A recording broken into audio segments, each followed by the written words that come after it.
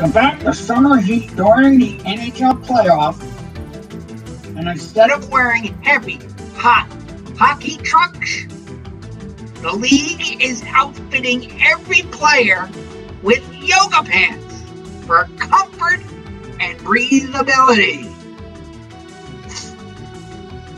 Hi everyone, this is Will O'Toole for Sports History on the Park Ridge Television Network, and I'd like to thank you again for allowing me to come into your home and for the next few minutes, hopefully not few hours, we can talk everything and anything about sports and a little bit of sports history and all the rest of it.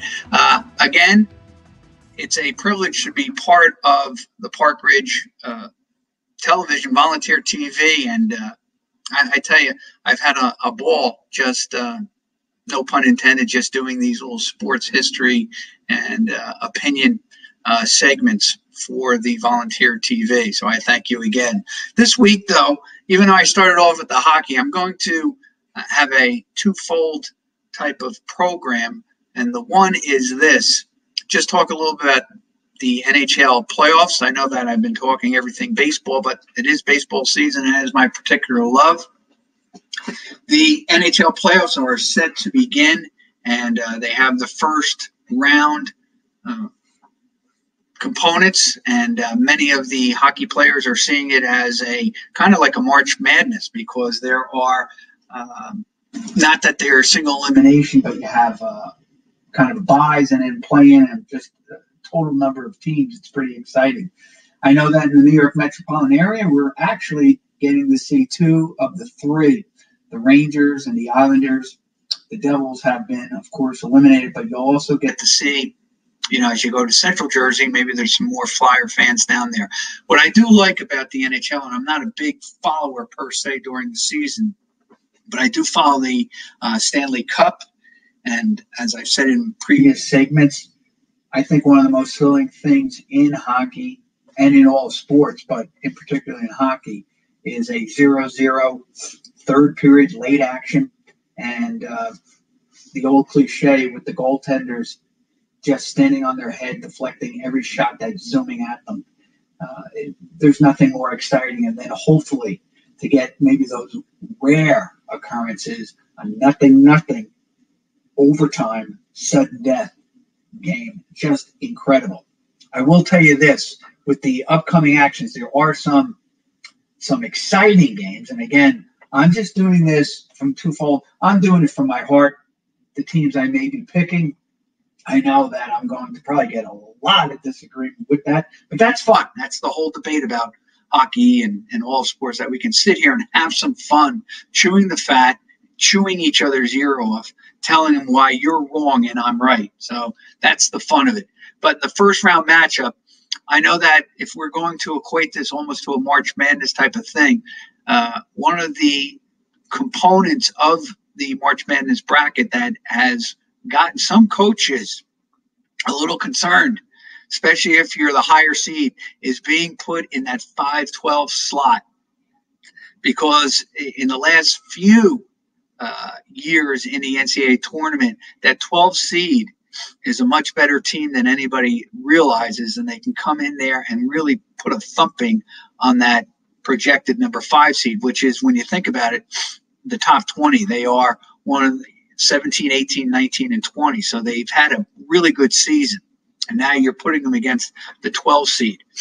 And in Phoenix, the Pittsburgh Penguins, who I have to be honest with you, was one of my favorite teams as a kid. Loved, again, their logo. Thought it was pretty crazy. Of course, they always stunk when I was rooting for them. When I stopped kind of following them, that's when they really dominated.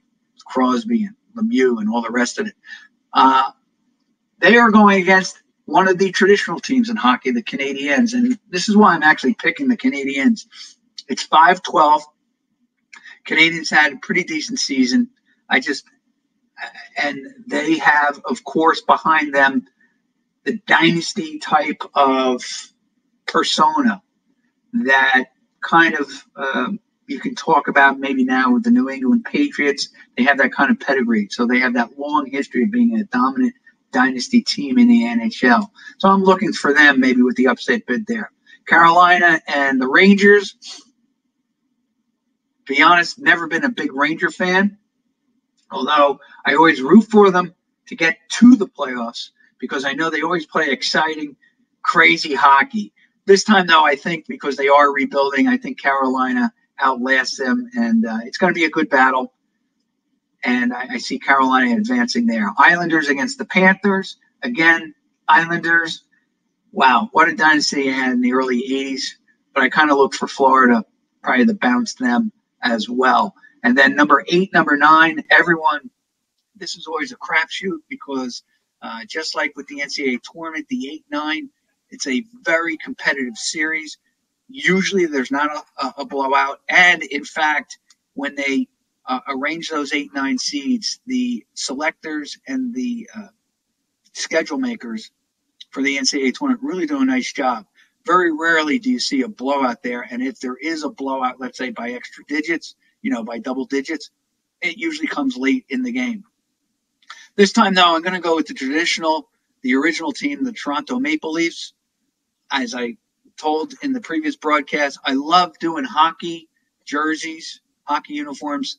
For whatever reason, the jerseys just, they have the logo in the front, the numbers on the back, and all kinds of striping. And usually they are two-tone. It's two colors. I know you have the Blackhawks. They have that slight green, but they're basically black and red. The Devils, black and red. So I like the Maple Leafs, and that's why I chose that for this week. It's just a simple blue and white, but it works so perfectly. Plus, they break all grammar rules with their name because it really should be in the real world. I rake the leaves, Mom and Dad, on Saturdays during the fall, Leaves. However, because of jersey constraints and probably because they didn't want to pay the tailor an extra few dollars, adding in an extra letter, they are known as the Toronto Maple Leafs, Leafs, which is always great. It's like with the Oakland A's. It's amazing to me. They're called the Athletics, and they add the apostrophe on their hats and on their jerseys, but that's really grammatically incorrect because athletics, the S just signals that it's the plural version of the athletic, and even that, it's kind of crazy. Athletic, usually it's an adjective. Here it's being used as a noun. So just for correction, but this is what makes teaching and learning English both so challenging and also so invigorating because sometimes they have more exceptions to the rule than following the rule itself. So that is your English language lesson of the day. Let's go back to sports because I'm even confusing myself. Anyway, in the Western Conference, you have the Oilers against the Blackhawks. I'm going to come back to the Blackhawks because I noticed this just doing some research. I'm going to root for the Blackhawks. Again, it's a 5-12, so I'm actually looking for both number 12 seeds to knock off the higher seeded 5th seed. The Predators against the Coyotes. I got to be honest with you. I love that Predator logo with the saber tooth, so I'm not going against that. I have no clue about the personnel on either squad. I'm just going with the Predators because I do love that saber-tooth tiger logo. And, of course, you have number 7 versus 10, the Canucks versus the Minnesota Wild. There is a nickname. I'm digressing again. It is really not a concrete noun. It's an abstract noun because what is wild? They do have a great logo. How I wish, though, that they would have kept North Stars for the Minnesota North Stars because they had great uniforms. And I just loved the N with the star on top of it. I always thought that was great. Then they moved to Dallas and, of course, become the Dallas Stars. Gee, how original. You had the Utah Stars, the LA Stars. You've had so many teams nickname the Stars in the professional ranks. Can we come up with something a little bit more unique? And then In the number 8-9, I'm going to go with the Jets. So I'm going to pull for the 8-seeded Maple Leafs to win in that 8-9 matchup. And I'm going to pick the Winnipeg Jets beating the Calgary Flames. Interesting. Two things. If you know your hockey history, you know that the Winnipeg Jets were a WHA team and that they nicknamed themselves the Jets in honor of Bobby Hull. Much like the Cleveland Indians were named after one of their members on their team, a Maine Indian, Chief Sakalakis. I believe that's how you pronounce the name, but that was paid in tribute to the Indians. And just been, to me, a great nickname for the team. As I said, there's so much history wrapped up and so much geography wrapped up in sports that you can learn. The Winnipeg Jets, of course, alludes to Bobby Hull. And the Calgary Flames, remember, they were from Atlanta. And, of course, they were named the Atlanta Flames, probably as a historical reference to the burning of Atlanta. And anyone who has ever seen Gone with the Wind can attest that that was a city almost burnt to the ground during Sherman's run to the coast, where he burned everything down to the ground. So those are the first round action games. And of course, as I said, I'm picking the Canadiens, the Hurricanes, the Islanders, the Panthers, and the Maple Leafs, and the Blackhawks, the Predators, the Wild, and the Winnipeg Jets. There's no rationale. It is just more gut, heart, and just love of either nickname or tradition and whatever. But getting back to the Blackhawks, one of the reasons I'm rooting for the Blackhawks is that the Blackhawks and the Bruins were the last time you had two teams that were the original six that met in the NHL finals. And the interesting thing, that was 2013. That's already 7 years ago. The last time it actually occurred, you got to go back all the way to 1979 with the Canadiens against the Rangers, when the Canadiens bested John Davidson and the New York team 4 out of 5. And I'm bringing that up because when you think about it, the NHL expanded from 6 to 12 in 67, 68. And then they expanded and then added or absorbed the WHA. They've really done, when you think about it, a pretty good job of getting expansion or new teams into the thick of things. I was going through the whole list of Stanley Cup champions, and it is amazing. You had two expansion teams. Well, I don't consider the Oilers expansion as much as they're being absorbed. Yes, new to the league. But those two teams dominated the 80s, each winning 4 cups. And having some of the most brilliant Hall of Fame players on their squads. And then you had the Blues winning, of course, last year. And I know, yes, the way it was arranged, the Blues get into the Stanley Cup finals their first years in the league as basically an expansion team. But that was because the NHL put all the expansion teams in one division and kept all the original 6 in the other. And actually, probably, that was one of the best moves that the NHL could have done, because you were keeping like teams together. The expansion teams weren't getting probably brutalized every night by the original 6. And I know there are some terrible teams in the original 6. But it allowed them to really grow and maybe even develop some rivalries. Philadelphia, obviously, with Pittsburgh and all the rest of it. But they really did a nice job there. Why? Philadelphia has won a championship. Pittsburgh has won a championship. St. Louis has won a championship. Well, the Golden Seals don't exist anymore. The Minnesota North Stars, all right, they had to go to Dallas, but they've won a championship as well. And so they've done a pretty good job getting those. Oh, and the LA Kings also won a championship. So of those 5 original teams, one doesn't exist anymore, the Golden Seals. The old California Golden Seals. But as I said, the NHL has done a pretty good job getting the teams inculcated into the league. and then having them really establish themselves as winners. And of course, just take a look at the past winners.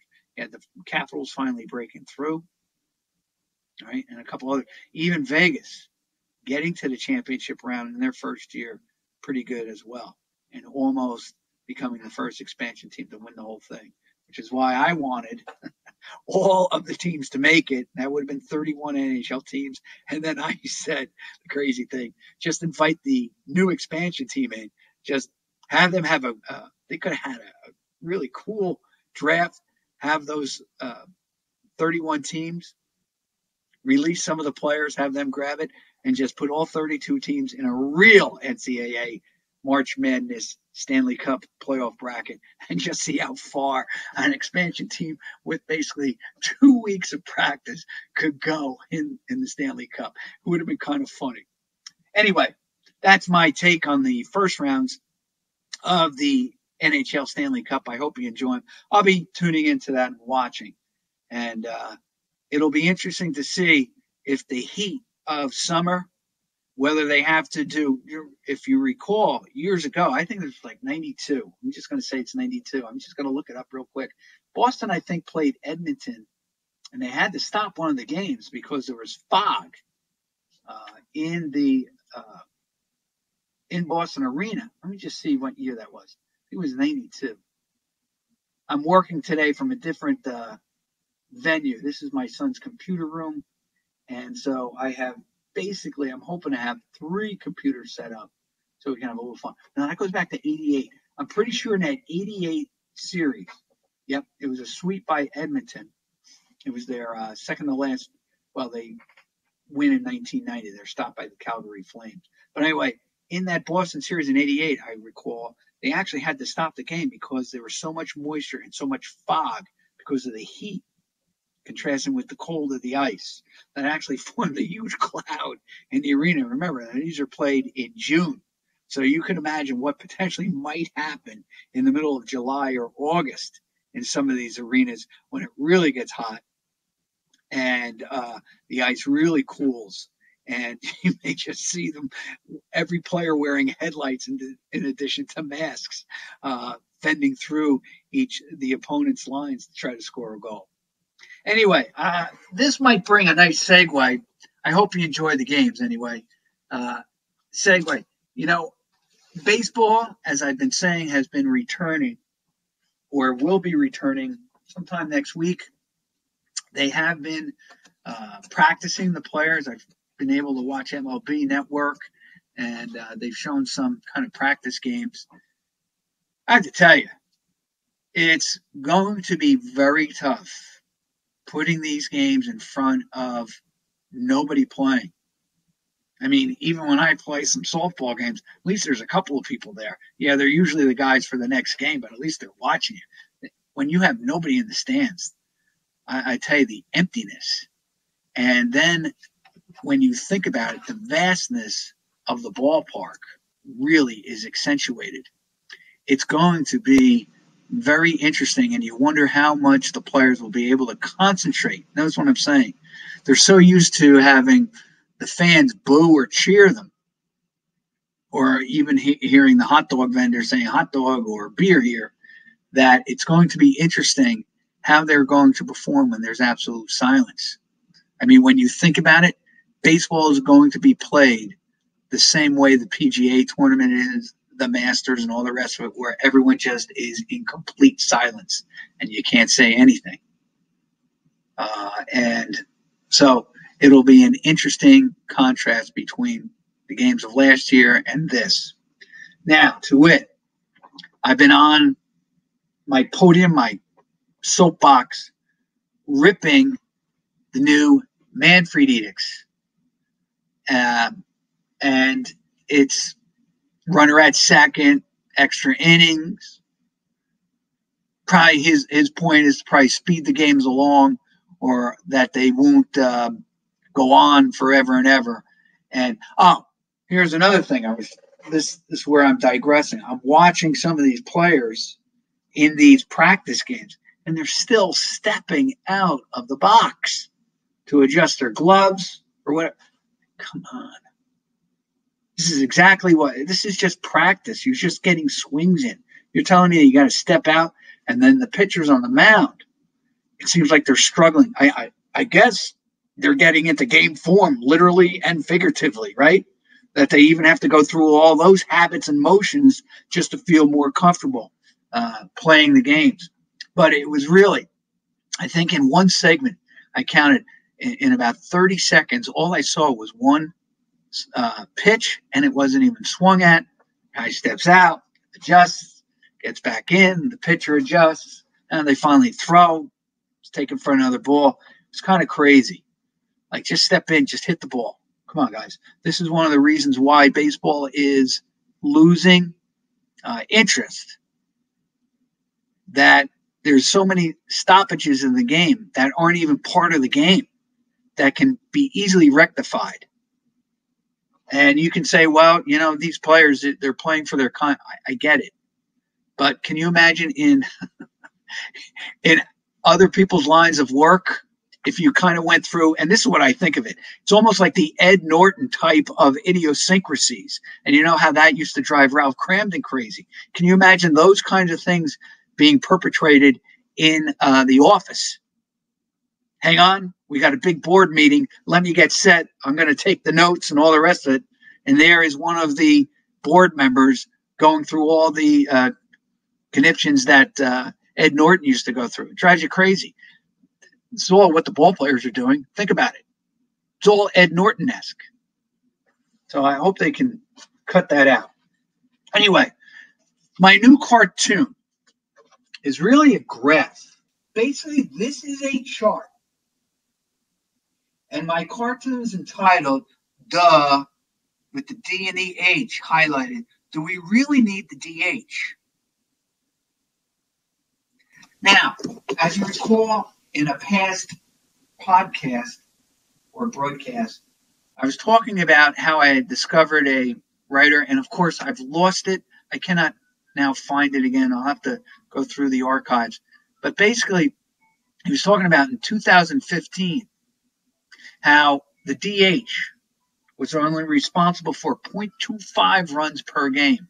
Basically, that's an extra 40 runs for the American League teams that they would realize at the end of a 162-game schedule.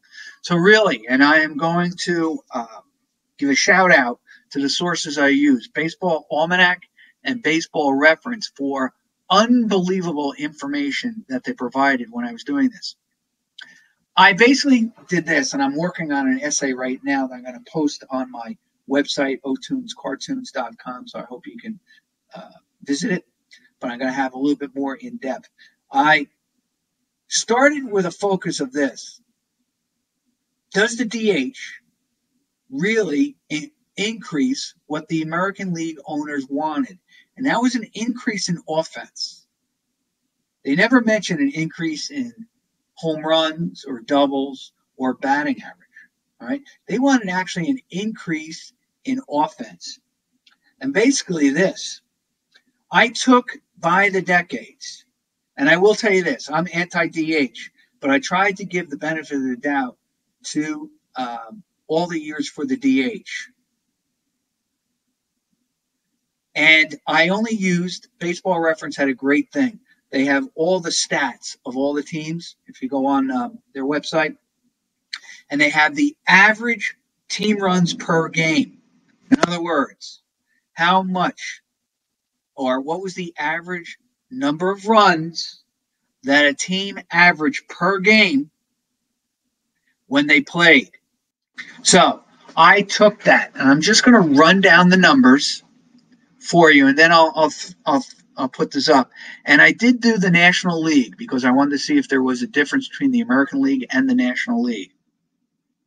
By hoops and ladders, when I was doing a little bit more research on this, I discovered that the National League actually had flirted with the idea of using the designated hitter about almost 100 years ago, way back in the 1920s.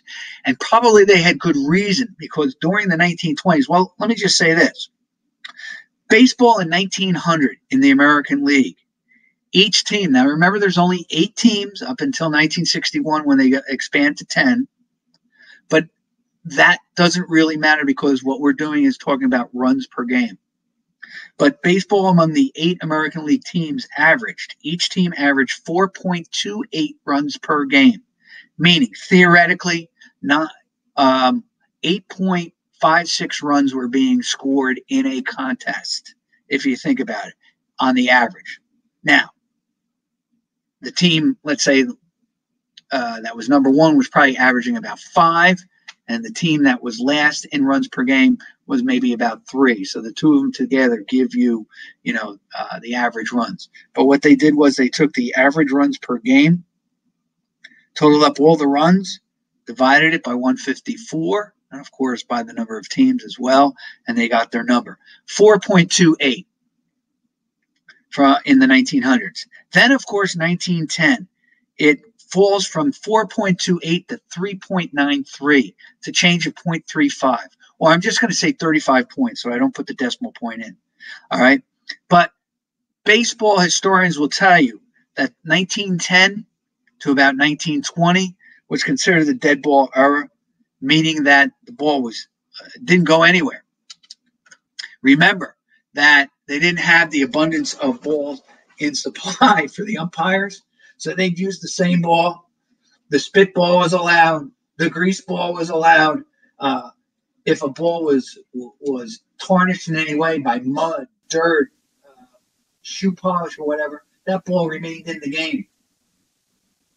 It did obviously have an effect probably on the ball players, all right, to the point of that baseball dropped to 3.93 runs being scored per game by each team during the decade of the 1910.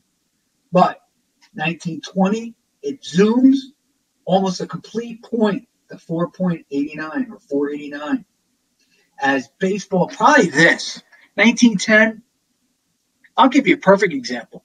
1910 or 1915, I think, is Babe Ruth's first year. He comes up as a pitcher. He does play as a hitter and hit some home runs. But basically, if you think about it, Babe Ruth, 1920s, introduces really the home run into the game. And zoom, almost by one full point, runs per game increase from 393 to 489. And I think that you can definitely attribute that. Do you realize that Babe Ruth at one point in one season actually hit more home runs by himself than entire teams did? So maybe a discovery, an innovation. Hey, listen, the home run ball is very important.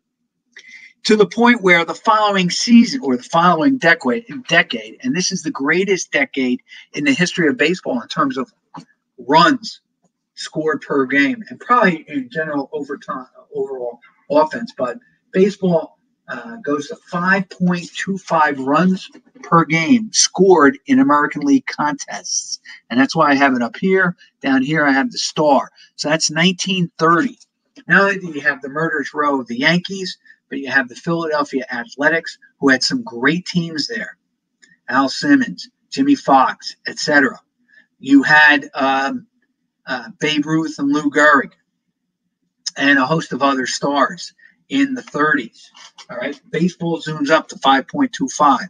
But in 1940s, there's almost a 1-point drop from 5.25 to 4.34.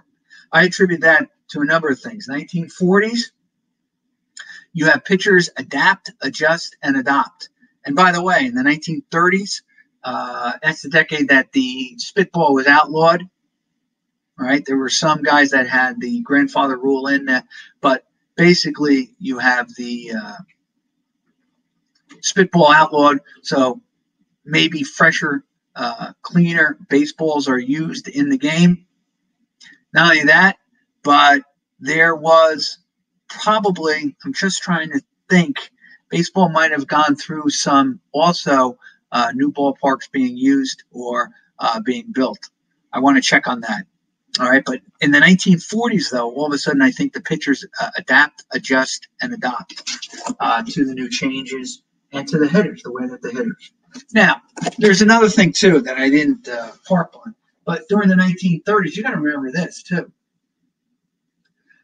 if you've ever seen the old gloves, they were not as manageable as today's, not as flexible as today's gloves. I think that there has been, whenever you play these games, and I think this is what's missing, sometimes fans miss, is that whenever you have an improvement on one side of the ball, there's going to be guys who go back and say, how do we take that advantage away? And then there's improvements on the other side. All right. So the offense went sky high. Managers and probably players went back and said, and particularly pitchers, and said, how do we stop their advantage? And they do in the 1940s, to the tune that it goes down to 4.34. There is an uptick in the 50s, 4.43. And I think this can be attributed to this, that in the 50s, maybe more in the National League than the American League, you have an influx of African-American players. Remember that Jackie Robinson comes into the league in 1947, and then 1948, the Cleveland Indians bring in Larry Doby as the first African-American player in the American League, and then, teams follow through as the last of the American League teams to have an African-American player on their roster are the Yankees with Elston Howard, I believe, and the Boston Red Sox with Pumpsy Green, Elijah Pumpsy Green. Nevertheless, 1950s, 4.43. There's an increase of 9 points in hitting, or in runs per game. Let me just get that right. In runs per game. This isn't ERA. This is runs per game. All right. The reason why I say it's runs per game, too, is that Baseball Reference doesn't include earned runs per game. It's all the runs that you score. All right. So with today's players, there's just not better defensive players, and the gloves are so much more flexible. But there's definitely better defense. If you saw some of those old gloves, it's amazing that they even caught and fielded with some of them. And today's ball players, just go to YouTube and just see the unbelievable plays that even quote-unquote mediocre defensive players are making, and it's phenomenal. All right, so 4.43 goes up. And then come the 1960s, and this is the decade, and this is where my argument comes in, the decade where the owners, I think, get real concerned about the way the game is being played. It plummets to 4.05, so it loses 38 points during the decades of the 60s. And then in the first 3 years, 70, 71, 72 of the 70s, baseball even goes down to 3.84. That's the lowest. In fact, those 3 years were the lowest in the American League in their history.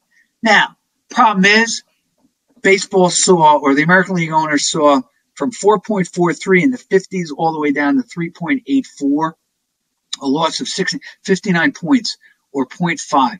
Really, when you think about it, it's a loss of about 80 runs per team, which seems like a lot, but it really isn't. Why? Because, as you can see, and even the National League, the way that I had their graph, it goes up, it goes down. It's almost like a mountain range. So there are cycles. And again, I would say this. During the 60s and probably the 70s, here's what was occurring. There was not just better defense. Well, there is better defense in the name of pitching. Because if you recall, in 69, it seemed to be that was the advent of the relief specialist. And prior to that, for the most part, your starting pitcher in 1900 through the 1940s and probably the 50s, your starting pitcher obviously went and started the game and more likely than not completed the game. How do you know that? Just take a look statistically at the number of complete games the all-time great pitchers were finishing, and even the 500 pitchers at the time were finishing. You have to remember that the bullpen in the early part of the century, of the 20th century, was relegated to the guys who either had a bum arm, had a bad outing, or were deep in the bottom of the barrel for the coach, and that they were relegated to the bullpen that was deemed as an outpost, a gulag, so to speak. But again, here's where the managers say, how do I get an advantage, or how do I equalize? And during the 60s and 70s was the advent of the relief pitcher. And when you're only, as Ted Williams one time said, that by the time my third at bat against the same pitcher, I knew everything in his arsenal. I basically knew it, or expected I knew what was coming. It was very easy to hit after that. And I think, though, what's happening here now in today's game, you may face that starting pitcher maybe twice, but then you're facing 3 new pitchers in a 9-inning game, each one vastly different from the one before. There's more of the use of lefty-righty matchups, or lefty-lefty and righty-righty matchups today. There's more use of what I like to say, the Earl Weaver index cards, where they have so much statistical information on these players that it made hitting much more difficult. However, with the advent of the DH, here's what occurred. It goes from 3.84, and during the second half of the decade of the 70s, from 73 to 79, goes up to 4.29 in the American League, goes up to 4.47, goes up to 4.86 in 1990. Still not at the level of 1930. And still not at the level of the 1920s in the American League. It finally, at 2000, in the decade of the 2000s, it peaks at 4.91. Still not as high as the 1930s.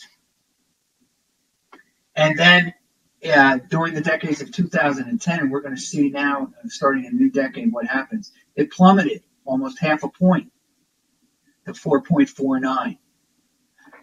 I really think what the DH really has done with the game is it's changed the strategy of the game, but it hasn't improved the game offensively. It really hasn't. And that you can see that baseball has gone through these hills and valleys, or actually mountains and valleys. And that still, no matter what baseball does, they will probably never exceed the 1930 decades for hitting. Because even in the National League, I do have statistical breakdown of the National League. In the National League, that was also their highest.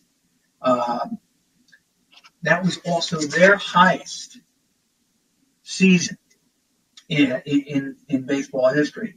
They, in 1930, they were at 4.62, which was their highest, but it was still lower by a handful of the American League. And you can attribute that probably to the fact that maybe the American League was playing in smaller ballparks, all the rest of it. Plus, you had the New York Yankees, which had an effect. All right, to wit, though, what has the pre-DH in the American League has meant 4.43 runs per game for each team. In the post-DH, yeah, it's gone up, but only by 0.20. It's 4.63. Now, I'm not an accountant, and I've run the numbers time and time and time again. I might be off by, let's say, instead of 4.63, it might be 4.627. I doubt it, because I've done the numbers. I've run the numbers over and over and over again. And as I said, I used Baseball Almanac and Baseball Reference for my help. But 0.20, basically every 5 games you're getting an extra run. That's what you're saying right now. So has the DH really afforded the American League this inflation of runs per game? Remember, that's what it was for. Yeah, home runs are ton up. Actually, this is what I really believe right now. Why do I think? Well, I think everyone was going up there to swing for the home run because of all the trajectories, all of that information about with the use of the metrics. And I don't think anyone's getting on base to score runs. That's one thing that might be hurting the game. Not only that, but if they're not swinging for the fences, they're striking out. So nobody's hitting the ball in play for a potential maybe an error or just a tweener base hit to put men on base to score runs. Remember, they weren't interested in home runs. They were interested in getting runs home. It's a big difference. All right. And in the National League, pre-DH, 4.24. post DH, I'm not making this up, the National League actually has scored more runs per game, 4.34. Think about that. Still under the American League, but above, all right, pre-DH. And I think maybe what you're seeing in the National League, potentially, I know it's 0.10, so that's 10 games so they're actually scoring 16 more runs per game now than they did pre-DH. But it's still an improvement. And they haven't gone to the DH, which is why I wish they wouldn't go to the DH. So there's more to this than just, there's more. The theories are out there. As I said, I just think there's better defense that wasn't appreciated and all the rest of it. And, of course, the improvement in pitching and how they use pitchers, etc. I just want to – so I'm going to hopefully we can post the DH, and as I'm running this, you'll understand it. But just in tribute, I want to show you some of the guys that were the original DHs for their teams. And, of course, we all know Ron Blomberg was the original designated, the first designated hitter. Of course, I don't have a picture of him. These were some of them. And take a look at what kind of players they were. Tony Oliva, injured knee. Frank Robinson, up there in age, but still could give you the home runs. Down on the bottom, oh, there's Frank Robinson when he played. He was the California Angels. For the most part, their designated hitter in 1973. It's a great picture of Frank. And you know what I love? Take a look at Frank Robinson where he's choking up on the bat. Guy with 586 home runs. And I don't know whether he's fooling around in this picture or not, but look at the muscles on him. But he's choking up on the bat. Tony O, of course, a rookie who led the league in hitting. All right. Down over here, this is Lee May, Carlos May's brother. The reason I bring up Lee May is because after Tommy Davis is the original DH for the Orioles, actually Lee May moves in there and becomes their DH. Carlos May, this is a 70 card. Remember, he blew up half his thumb in a mortar accident while he was doing Army. I think he was working either in the National Guard or the, doing Army Reserves. I'm going to throw that away here. Oscar Gamble. I could not find I don't think he ever found a hat that could fit his fro, but he's one of my favorite players of all time. And here's another one, Gates Brown, who hit 12 homers and 50 RBIs as the DH. He was known as a great designated hitter, acquired his nickname from his grandmother, I believe, called him Gates because that's what he used to swing on, Gates, when he was a little kid. He's also a former, I think he was served and, did some time in the Michigan State Prison, then came out and played baseball, a la Ron LaFleur. Down on the bottom, Durin Johnson. Notice, a first baseman at the end of his career, becomes the designated hitter for the Oakland A's. And this fella here, Gale Hopkins, was the DH in their first year with the Kansas City Royals. And, of course, they quickly replace him with Hal McRae when they make a deal later in the 70s. They get Richie Scheinblum, the Reds, for basically Hal McRae. These are the last ones. Alex Johnson, first DH for the Rangers. And down on the bottom, Louis Tiant was the first pitcher to face a designated hitter, Ron Blomberg. This is Will O'Toole for Park Ridge Sports History. I thank you again for for allowing me to be a part of your time. And I look forward to doing it again next week. Thank you.